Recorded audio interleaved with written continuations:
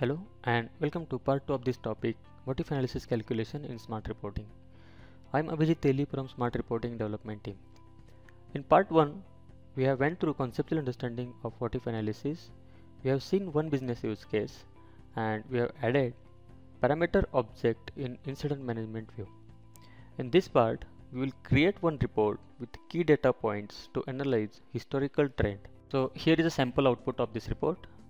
In a month, how many tickets were submitted, how many service desk agents has worked on it, how many tickets they were able to close, what is my closure per person, and what is my closure rate.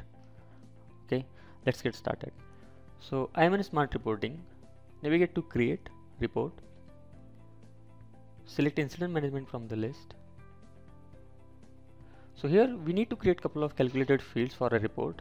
Those fields are not available out of the box. So first we'll create month name field. So month name is basically returns month name from the date part. Select submitted from the list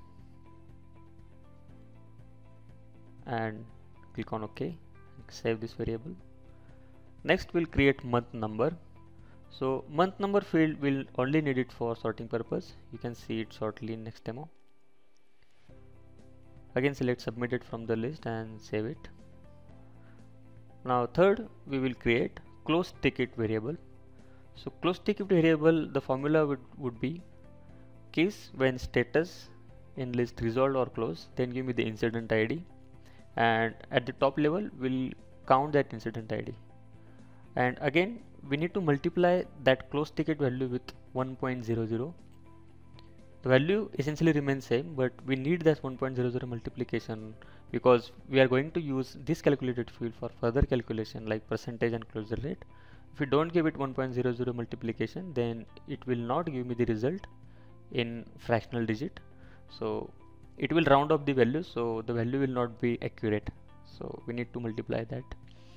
Third, we will create service desk agents. So that is essentially the distinct count of assignees. Those are worked on the tickets. So formula will be count distinct assignee, and again multiplication with 1.00.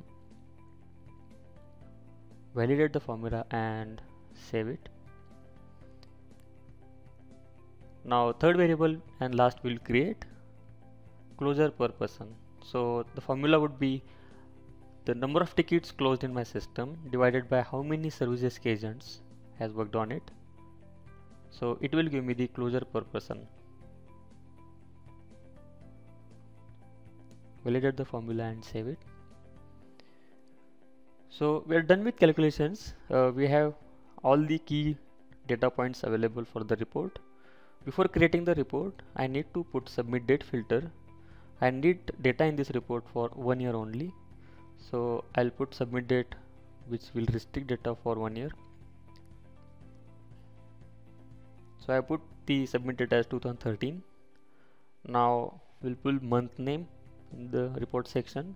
As you can see, it will give me the result set in alphabetic order, not in chronological order. So if I put month number as my first column besides month name, so it will sort according to the month number. And we can hide this column because we don't want it to display on our report. So that is another trick to sort month names. Now from the incident details section, we will pull number of incidents. That will show me how many tickets were submitted. The second column will pull closed tickets. That will show me how many tickets were closed. Then we'll pull service desk agents. That will show me how many agents were worked on this ticket. And then we'll pull closure per person. Okay, so let me quickly remove a couple of decimal places, unnecessary decimal places from the report. You can remove it like, in the format section you can just put 0 in decimal places. Now these are my number of incidents, but this is on a monthly basis. Now from the drop down, go to totals and select average. That will give me the average number of tickets submitted in a year. I put the average function for all. Now we need to calculate closure rate of this ticket. Essentially I can create another calculated field which will give me the closure rate, but it's always best practice to calculate percentage on cached data. So we have a couple of options available to calculate such percentage on cached data. I would like to show you that. So pull close ticket field into the report section, and essentially what we are doing, we are dividing close ticket value with number of incidents submitted and multiplying by 100. So in advanced function we can achieve that. So from the drop down, select advanced functions and search for percentage against column. So you need to provide a column against which you are calculating percentage. In our case it's number of incidents, and click on save. That will give me the percentage of closure. This is the final output of my report. If you read this report, what my system tells is, on an average 61 tickets gets logged into the system, and out of 61, 25 tickets are getting closed. I have 8 service desk agents consistently working on those tickets, and by this rate I have 3.10 closure per person rate, right?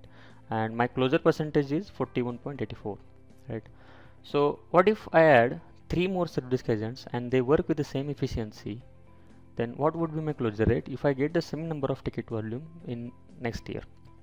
So that calculation we will cover in next part of this topic. I hope you find this video useful. Thank you for taking time and watching this video.